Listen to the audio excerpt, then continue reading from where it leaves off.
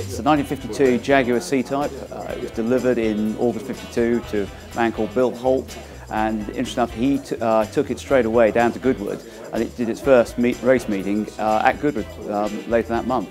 I acquired it in 1989, so it's had 25 years with me. It's an old family friend, and obviously a quarter of a century. It's a great car to have, a great road car, great race car, and I've enjoyed a lot of racing at Goodwood over the years. So I'm surprised I fitted so well in the C-Type actually. It's my problem being 6'3", but it's a spectacular car. I got my racing licence at Goodwood last year, so I know that track quite well. Not that I'll be racing, I'll leave that to Ben this time. And Henry Poole, I call him the godfather of tailoring, the godfather of Saville Row. You dream, if you know about suits and tailoring, you dream about having your first Henry Poole suit.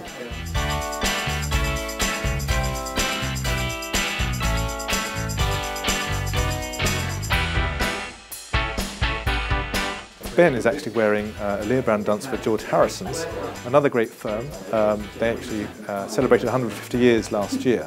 14-ounce tweed, a little bit more heavier, more robust, but ultimately that was very much the sort of, the driving tweeds of the day.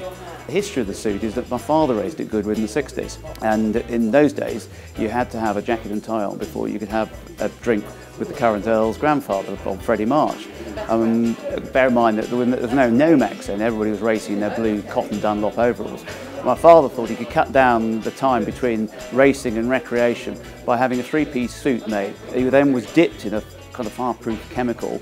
So it was really the first fireproof suit, but it meant at Goodwood you get straight out of the car and go straight to the bar and have a drink. We've got David, who's wearing actually a lovely worsted all-sport. It's a classic 12-ounce worsted tweed made from Yorkshire. It's new off the actual looms itself, long awaited for the new range, about 15 years, and we've got the first bolt, which has just literally arrived to us about 4 weeks ago. So that's coming out just for the same weekend as the 72 weekend.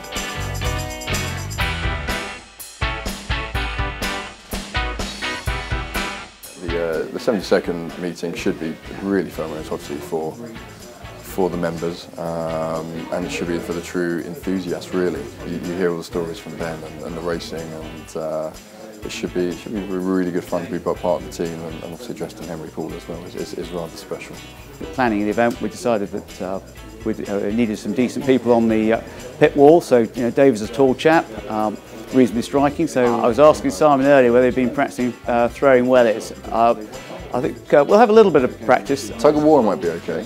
That's on the bag. Egg and spoon we'll have to see. Haven't done that for a good probably 20 years actually, think about that. But and welly throwing, that's a new one. We'll have to see how that one goes. Probably a bit of cheating in there, a couple of rocks in the end or something. Yeah, I'm sort of wondering if however I need to win, I'll do it. So.